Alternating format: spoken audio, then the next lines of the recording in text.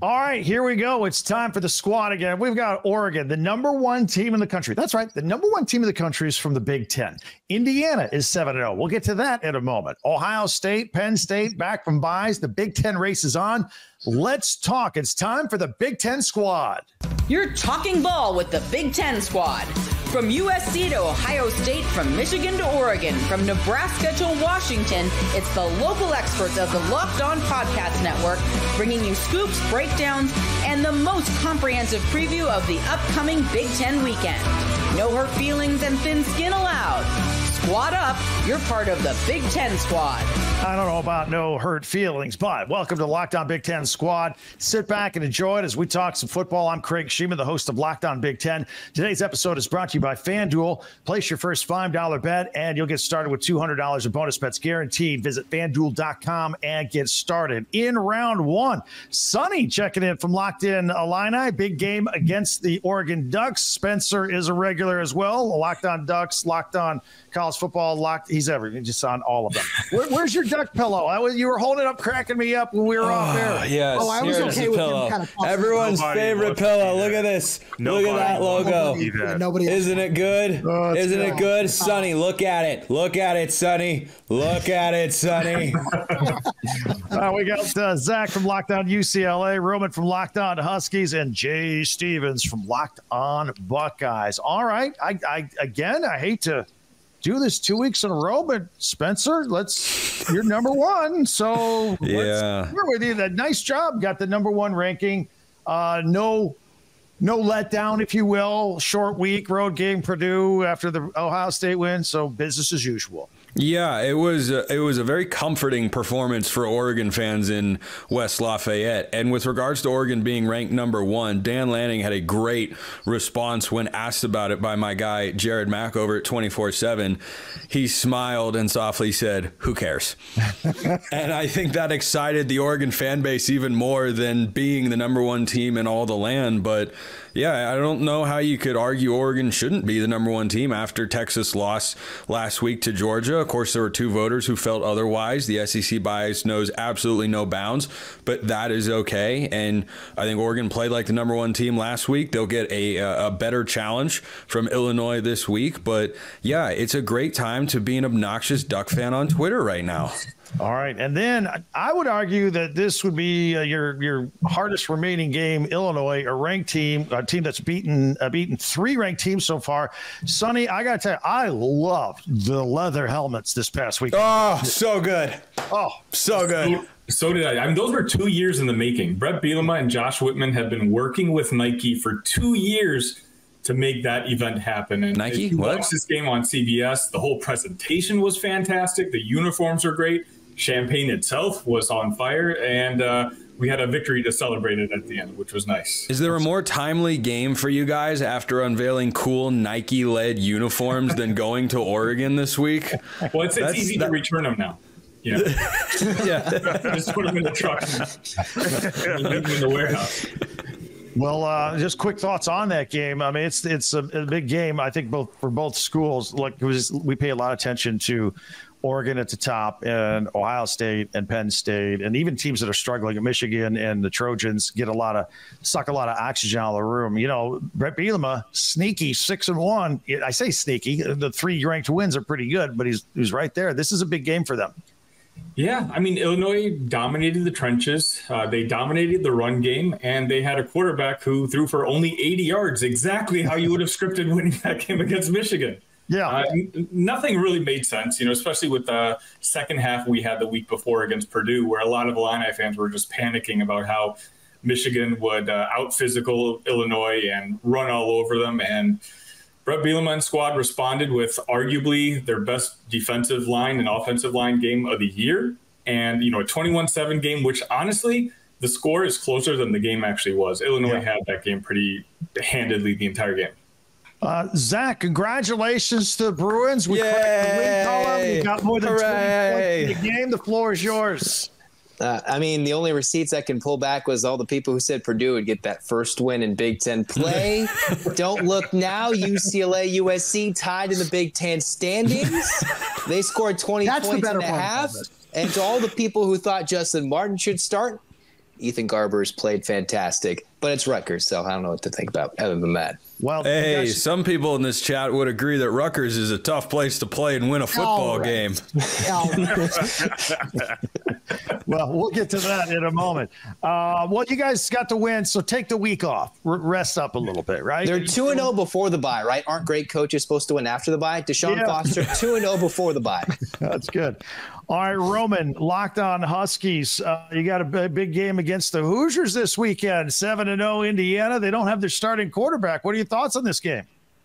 Yeah, I'm super interested to see what that looks like. Where I know Taven Jackson came in, he did a really good job against Nebraska.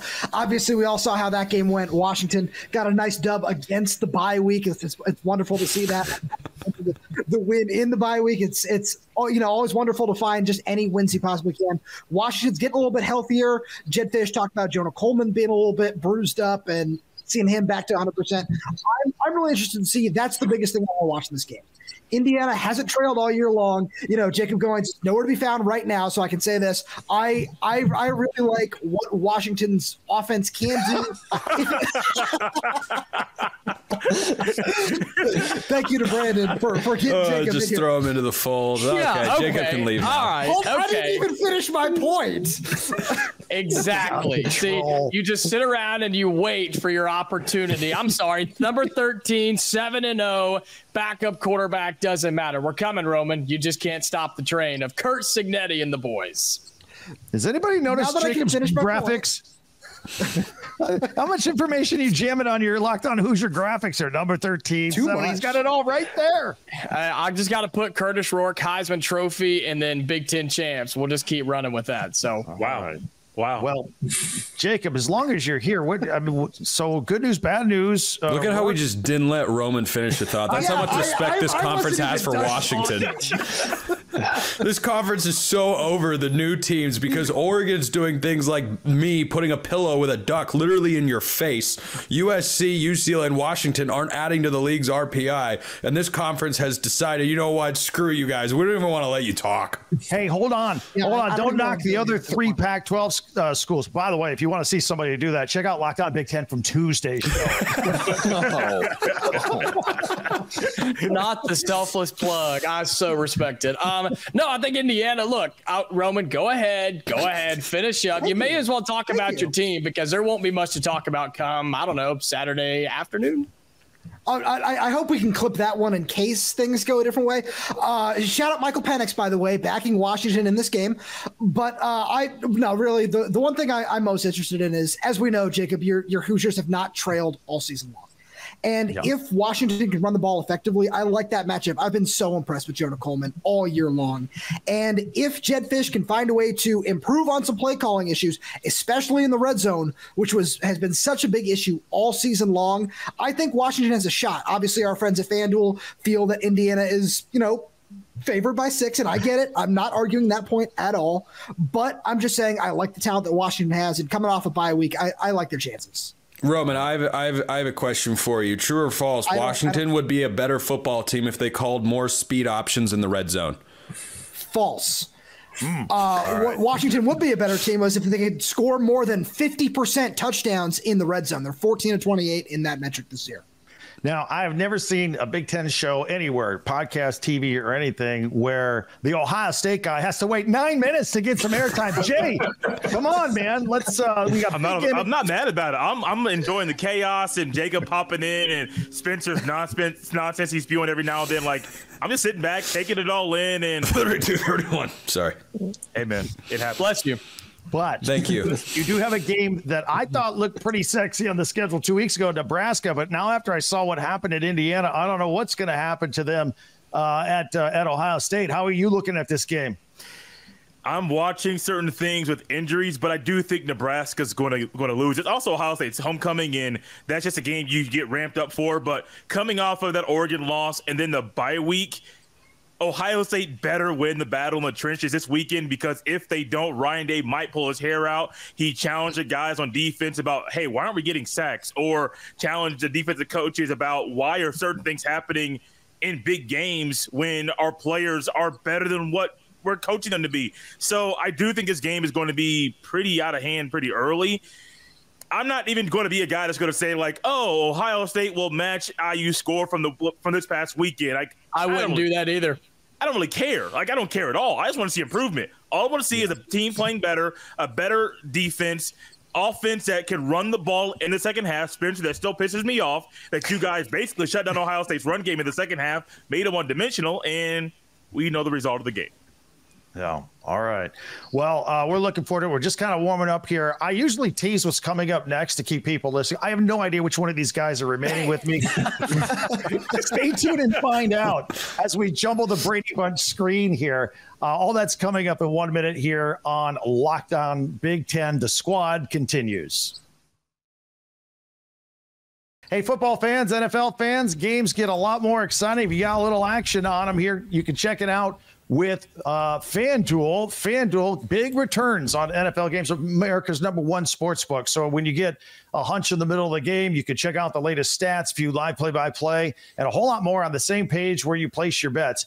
You'll get started with $200 in bonus bets guaranteed when you place your first $5 bet. It's at FanDuel.com. I told you last week that the Broncos were going to cover the -2 against the Saints. We got more Thursday night football. Vikings at Rams. I like Minnesota -3, and I like the over at 48.5. You can do bets like that right there at FanDuel. Go to FanDuel.com. FanDuel, America's #1 sports book.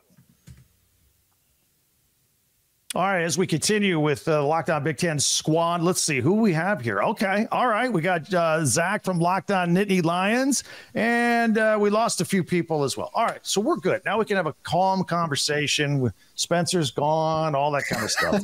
Time to roast him. Let's go. Yeah. Since Zach, yeah, if you want to roast him, go ahead. But since I got Zach here from Locked On Nittany Lions, who's been very patient with us throughout all this, let's talk about what you thought about, Penn State took a week off. They got to bye, a game at Camp Randall. Now to get back into it here, still an unblemished record. I think the bye week's very beneficial for them. They are this is a team across the board that has a new OC and a new DC. So you still have to get used to the new system. You have to get used to trying to fit all the puzzle pieces together. So the fact that Penn State has gotten to this point unscathed, they're 6-0, and then they have the bye week to not only get healthy, but to kind of fine-tune the little things. I still think that better days are ahead for Penn State, both on offense and on defense. Well, I really liked how they improved it. My observation from Penn State was the improvement in the defense week in and week out. A lot different from the Bowling Green game to, say, their last couple of games, where it seems like the later the games got, the tighter the defense got. Would you agree with that assessment? I mean, they're really dialing it in, I thought. I mean, that makes sense, right? These are two veteran coordinators, and that's just not relegated to a Tom Allen either. Andy Kotelnicki only had 6 points. That offense only scored 6 points in the first half against USC. But yes, so to say that Tom Allen has made second half adjustments, that shouldn't be not unexpected. That should be expected because that's a veteran coach. That's a veteran head coach now turned defensive coordinator, and players that are still getting used to the system and finding the right role. Okay, hey, we got to tweak this. We got to change this. We got to move him down in the box. We got to take him and put him in back off coverage, right? It's the little things that aren't going to show up immediately, but they pay dividends. And the only way you're going to find out those things is by actually playing games. You can only learn so much about yourself in practice. Jacob, Curtis Rourke's getting Heisman talk, and then he breaks his thumb or whatever that was, thumbnail, whatever. So surgery, going to be out this week, but because of the surgery, might be back as soon as next week against Michigan State. What exactly happened there, and how dire is the situation? Is it just a one-game absence for Indiana's quarterback? Well, that's what's interesting is they said he's out indefinitely. They said he's out for at least a week. Then he gets surgery on Monday, right? I think it was early in the week. He got surgery, and then they're like, oh, yeah, he's probably back next week for Michigan State. And it's like, who the heck comes back after surgery for a week, even if it is on your thumb? So I don't really know. The way that I look at it, though, is Taven Jackson played a really good second half against Nebraska when the game was basically out of reach anyway, had two touchdowns, no turnovers, was really, really effective moving the football. And so the way that I look at it is this: no disrespect to Washington or Michigan State, since Matt's not here to defend himself. if you don't have to bring back Curtis Rourke in these 2 games, don't. I mean, if he's just 100% healthy, ready to go, the thumb is completely fine, then yeah, you want to bring him back because he's playing at a really high level. But if you don't need him, wait until Michigan comes to Bloomington and then bring him back, which is the biggest game of the year to that point. Of course, Ohio State's coming up down the stretch. So a really weird situation, but Coach Cignetti said he's got full confidence in Taven Jackson. I do too. And with it being Washington, I think we're okay. Okay. Roman, any answer to all of that? Yeah, I mean, this is what happens when Indiana is relevant for what, first time in decade plus. Let's call it that. I have Indiana. Come on. He's right. Because first of all, I wore my Lil Sebastian shirt to pay homage to Indiana and try to deflect and be nice to Jake if there are any Parks and Rec fans out there, but. I mean, I just come in and I'm taking these shots when Washington was in the national championship last year. That still means something to me. But on top of that, Jacob, you got to remember, this is still the number 9 total defense in the nation, number 1 passing defense in the country. And I'm really interested to see that matchup's going to look like in particular, where if it were Curtis Rourke, I think it would have been even more fun, honestly. This is going to be a better game than people think, especially with Washington having the bye week and getting that defense right, getting a couple guys back healthy. The one thing that I'm really going to watch even more than the secondary is what this pass rush is going to look like against Indiana's offensive line, which has certainly been more than solid, but don't sleep on Washington's pass rush either. Okay. While we were talking with Jacob about the injury of the Indiana quarterback, Jay, it reminded me, you said something in the first segment that Ohio State used the bye week to get healthy and whatnot. Were any of those injuries significant or anything we might not have heard about that we can elaborate on a little bit? One of them was significant. Ryan Day mentioned earlier this week that starting left tackle Josh Simmons is out for the year. He hurt his knee in that game against Oregon. There's also rumors that Lathan Ransom, starting safety for the Buckeyes, he might be injured, but Ryan Day wouldn't touch on that at all. He just had all the guys that are kind of banged up. They're all day-to-day. Quinshon Judkins had a procedure on his hand. He is believed to not – the thought is he's not going to miss any time. So, those are just 3 guys right there, and Simmons and Ransom and Judkins. Two of them are expected to play the rest of the year. Not sure if Ransom will miss time. It's weird, man, because Ohio State's been hit with the injury bug numerous times throughout Ryan Day's tenure. But then right now in this part of the year, it's left tackle, running back, safety, and nobody knows what else is going on. It could be 2 or 3 other guys that are banged up as well. Get healthy. That's my only thing that I'm thinking about right now is Ohio State take time to get healthy. If you got to pull your guys early against Nebraska this weekend to keep them healthy, do it. Because if not, they might not be healthy down the road. And if Indiana plays dirty, that might be the only way they beat Ohio State in a few weeks. Whatever. I had to, Jacob. Whatever. I can't be nice to you right now. That's your only comeback? You're scared. You're worried. I get it, man. Wow, taking shots at Indiana 3 weeks in advance. That's that's respect. It's weird. They're here. It's weird. They've arrived. They have arrived. Zach Anderson, let me ask you from your perspective. I want to ask you about your rival with the Trojans because nobody's talked about them yet. But the USC Trojans, as you see it, cookie cutter games, 5 Big Ten games, 4 of them they've lost, all 4 they've had the lead, all 4 they've blown the lead and lost by a score. What's your assessment with what's going on? They're kind of getting kicked in the teeth with Big Ten play.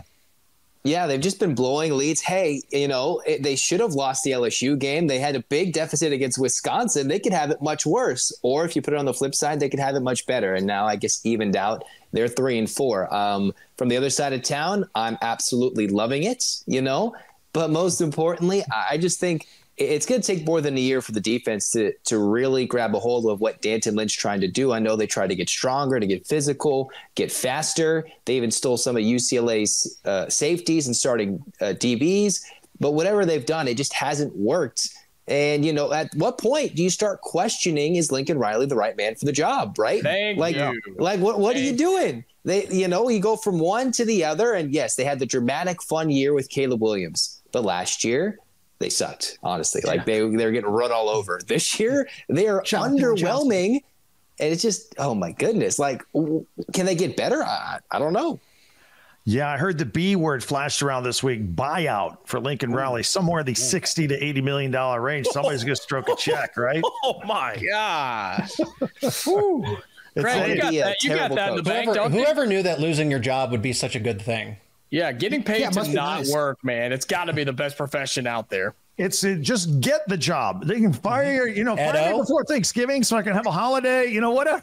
Yeah, I mean, you mentioned Ed Ogeron. I haven't seen him do anything at all since they let him go a couple years ago. He's on a beach somewhere with a coconut drink. With a championship ring, too. Exactly. And a few $1 million in the bank. It's all good. All right, I want to go round robin in a minute when we come back and take a look at some other key games coming up here. Our final thoughts on Week 9 as we continue here in just a minute on the Locked On Big Ten Squad podcast. I want to tell you about Prize Picks Daily Fantasy. Prize Picks is the best place to get real money, sports action. This is a lot of fun with over 10 million members and billions of dollars in awarded winnings. Prize Picks has made daily fantasy sports accessible to all. You can just pick more or less with some stats on at least 2 players for your shot to win up to 100 times your cash. Run your game all season long on Prize Picks. That's right. You can now win up to 100 times your money on Prize Picks with as little as 4 correct picks. You can sign up today and get $50 instantly when you play $5 or more. You don't even need to win to receive the $50 bonus. It's guaranteed. You can think of grouping players like Justin Jefferson, more than 83.5 yards, with Jared Goff, more than 1.5 touchdown passes, and put them all together and see your winnings come in. It is with Prize Picks. Download the app today. Use the code LOCKEDONCollege to get $50 instantly after you play your first $5 lineup. Download the app today and use the code LOCKEDONCollege to get $50 instantly when you play your first $5 lineup. Prize Picks, run your game. All right, as we continue with Locked On Big Ten Squad podcast here, going into Week 9, we still have 2 Zachs and a Jacob here. We're good to go. This is the A team. This is the closer. This is the closer. These are my guys. 2 basketballs and Zach basketball. Yay, nay, and Happy Valley this year. Okay, good. I'm glad you actually, yes. If we're, I'm very excited for where this basketball team is headed. They should be relevant. They should be competitive. If they miss the tournament, I'd be surprised. Yeah, I'm angry, by the way. UCLA just lost to San Diego State in a closed-door scrimmage, and they apparently were missing like 4 players. San Diego State was. So apparently I'm all out on the Bruins. That's exaggeration. But the last 2 days, including today, UCLA basketball has crushed my soul. Football, let's go. My apology. Football, let's go. Let's go. All right, let me bounce you guys around the Big Ten a little bit. By the way, does anybody think Oregon, who has won 3 games against ranked teams, can go in there and give Oregon a fight? Zach Anderson up top. We'll start with you. We'll go around. I believe Illinois will, it'll be interesting, right? That's the team that's been slept on. They've done some interesting games. They didn't really give Penn State too much of a big fight earlier in the year. I'm not sure if Oregon falls asleep, maybe after playing Purdue, but I'm not entirely sure. I don't know where I fall on the Illinois front. All right. Other Zach, how about you? I hate that. Other Zach. No, I know what you I know what you mean. But I think Illinois is punching above its weight class here. I look at Oregon and this being a road trip for Illinois, right? The cross country stuff still matters. I know they don't have to go coast to coast, but that still does matter, flying all the way out to Eugene. I'm going to take the Ducks here. I do think they cover. It's Oregon. Oregon is just, I think, a little bit too much here for Illinois. I mean, Penn State was a 17-point favorite for a reason. They ended up winning by 14. Oregon's a 21-point favorite. I just don't. I will give Illinois credit. They're well coached. They're disciplined. Everybody's bought in. This is a veteran team, but they certainly have. I mean, they do have some issues that we're finding out. Like, hey, Nebraska's not as good. They went to overtime and won by a point against Purdue. Like, that's really concerning here. I don't think the Ducks should have any issues. Jacob?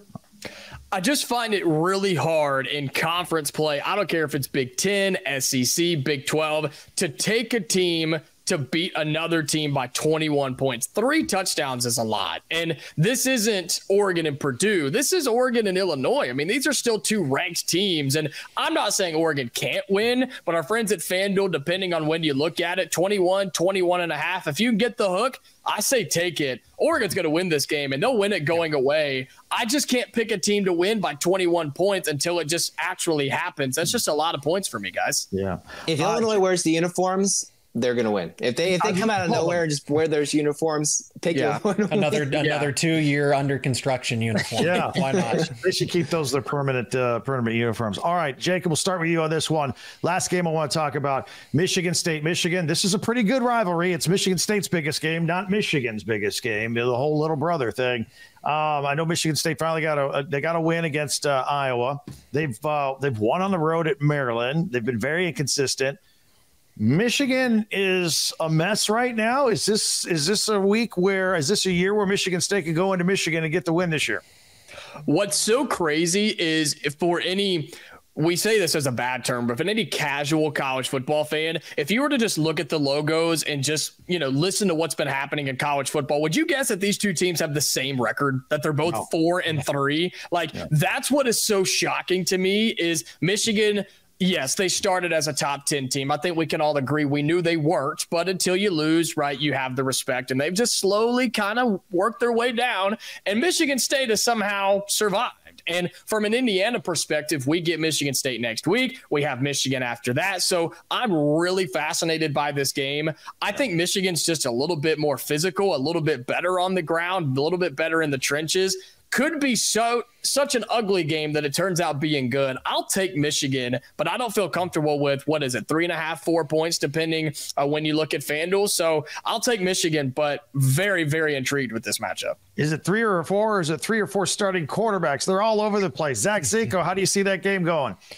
I think Michigan State's peaking at the right time, and I think Michigan's regressing at the wrong time. We're at the second half of the season now. So having a new coach, having a new quarterback, freshman wide receivers that are taking over for Michigan State with all the potential in the world, they need time to develop. The same argument that I've made for Penn State, you need to get adjusted to a new system. I mean, that's a completely brand new system. Mel Tucker's gone. Jonathan Smith is a really good coach. One of the best. That couldn't have been a better hire for Sparty. And I just don't. Everybody's looking at Michigan as the defending national champion. They're not playing like that. They don't have the same talent level. They don't have any of this other than Sharon Moore and a couple of assistants. Right, the bulk of their program is gone because Jim Harbaugh ran off to the NFL. Yeah. I honestly I think Michigan might be looking forward at hey, we can revitalize our season here with a win over potential, probably, most likely number 1 Oregon. We just agreed that Illinois is not going to beat that team. So Michigan has Oregon on the horizon at home. I wonder how much they're looking at this game as the classic rivalry here. And this is where, again, Michigan State showed me a lot by beating up on an Iowa team that has maybe not the same type of defense that Michigan. I will argue that Michigan has a top 5 defense. The offense just doesn't play complementary football.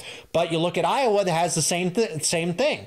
Great defense, but the offense doesn't bail them out. Michigan State beat them by double digits. I'm not saying they beat Michigan by double digits, but this is personal for Jonathan Smith to kind of establish himself as that head coach and someone to be taken seriously in the Big Ten and this rivalry. Give me the Spartans to win. Zach Anderson, Yaxheimer, final word here. Is Michigan in trouble? I think so. The Sparty, they just handled the physical team that likes to run the football in Iowa. As Zach just said, 2 Zachs probably going the same way. If Sparty avoids the turnover, if their quarterback doesn't turn it over, play like a young guy in his first full season of starting, then I think Michigan State can absolutely win this game. Michigan just continues to crumble. We know what they're going to do. Tuttle, he's probably as old as I am at this point playing quarterback. And it only got 200 yards, much better than what they've done. But still, Michigan State just saw this last week, right? Different form, different uniform, different environment, different rival in the Big Ten. But if they can play a clean football game, I would like Sparty to pull this one off, something we didn't even think was possible a few weeks ago. I want to thank you guys. Great job, as always, to tell our audience. Follow and subscribe to all these guys. They do a fantastic job each and every day, and the guys that were on earlier as well. Follow and subscribe your favorite Big Ten team. We'll be covering your favorite team every day throughout the season. And don't forget, I got you covered with the entire conference with Locked On Big Ten every day. Part of the Locked On Podcast Network, your team every day. Thanks for checking out the squad.